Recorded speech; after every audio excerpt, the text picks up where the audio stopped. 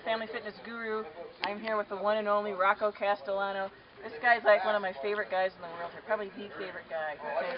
He's from AskRocco.com. Oh, sure. It's the truth. He's my favorite. I love being the favorite anyway. Yeah, I know. You're the favorite of everybody, but to be my favorite, you got a high place there, pal. Thank you. Rocco has trained, as you guys know, because you've seen this on my site before, celebrities, average Joes and Janes. I mean, he knows about family fitness because he's trained many a parent. So I'm going to ask Rocco right now if he has any suggestions, recommendations, maybe a favorite exercise to show parents or some attitude adjustment. I don't really care, man. If you could just tell us what you think with regard to family fitness, something that'll help somebody out today.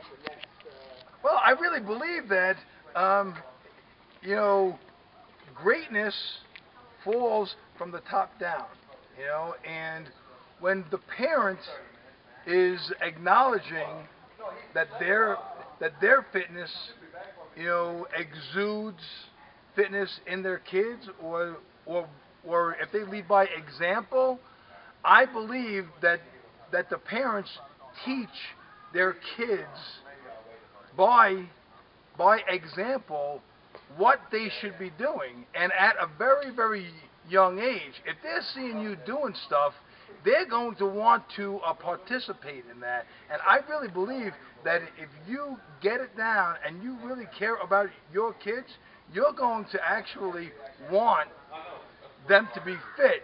So you need to be fit. Now, you know, sometimes parents have bad egg. You know, I mean, like some bad acorns fall from the tree. But you know, if you can put forth the effort to try to produce the best that you could possibly be, I would want them to be more fit.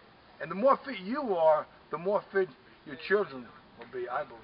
That's very well said. You know, you're reiterating a point that I bring home a lot. You got to lead by example, because mom and dad are the first teachers for all their kids, and they'll always be the teachers for their kids. So, Rocco, you're the best.